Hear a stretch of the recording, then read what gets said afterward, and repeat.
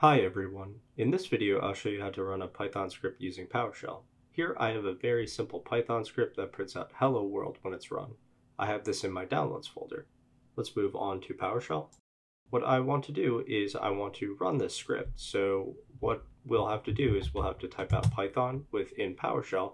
We need to pass in the directory or the folder where the script is held. And then we need to call the script itself. So it's called helloworld.py. If I run this, we'll see that we were able to print it out. What we can also do is we can change directory or set location within PowerShell to where the Python script is contained. What I'm going to do is I'm going to call set location, and I am going to move to our downloads folder. And instead of providing the whole directory, all I have to do is type in Python, and then I can type in the name of the script, run it, and we can see that we were able to print out hello world and run the script again. Thanks for everybody for watching. I hope that this video was helpful. If you did find it helpful, feel free to like and subscribe.